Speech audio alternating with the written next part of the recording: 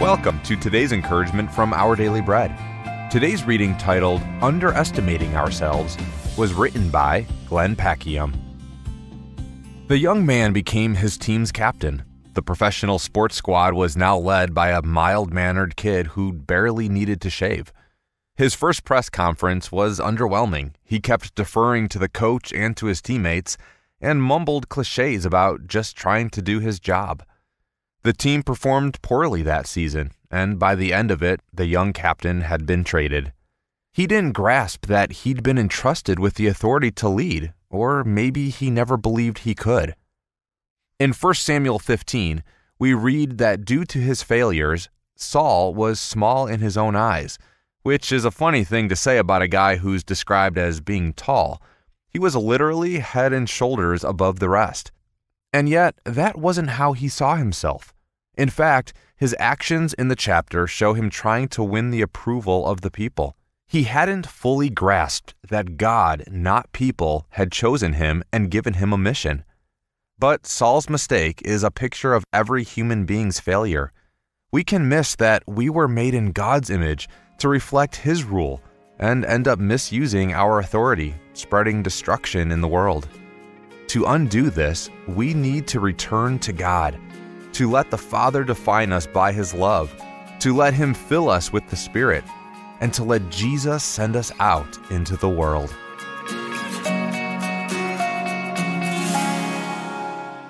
Today's Our Daily Bread devotional scripture reading is from 1 Samuel chapter 15, verses 10 through 18. Then the word of the Lord came to Samuel.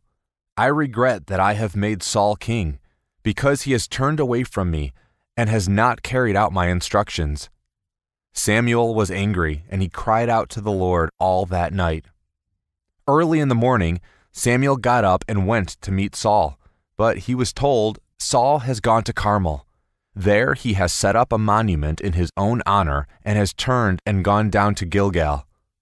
When Samuel reached him, Saul said, The Lord bless you. I have carried out the Lord's instructions.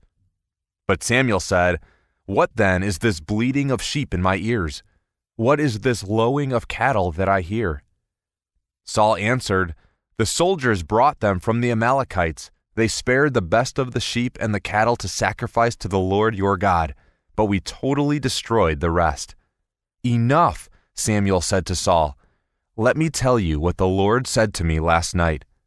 Tell me, Saul replied.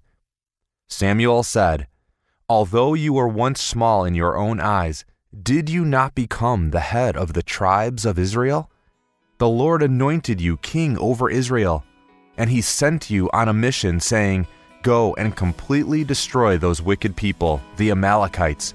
Wage war against them until you have wiped them out.